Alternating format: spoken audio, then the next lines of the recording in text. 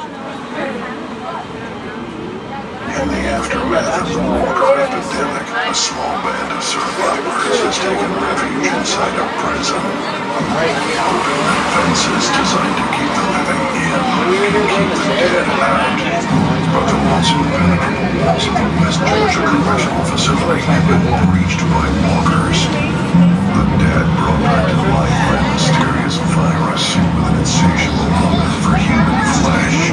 Now the survivors that occupy the prison are about to discover all the truth. Overrun by walkers, there is no safe haven for the living. AMC's The Walking Dead returns Sunday, October 13th at 9. That's right, you guys. Don't forget to check out the season premiere of The Walking Dead on AMC, October 13th. Now get that. Alright, here we go, folks. We're going to get off the train in just a minute. Once again, so sorry that it's not more exciting for you, but you are going to get to see some historical property here, you guys. Now, oh gosh. Okay, I may have been wrong about the non-excitement thing.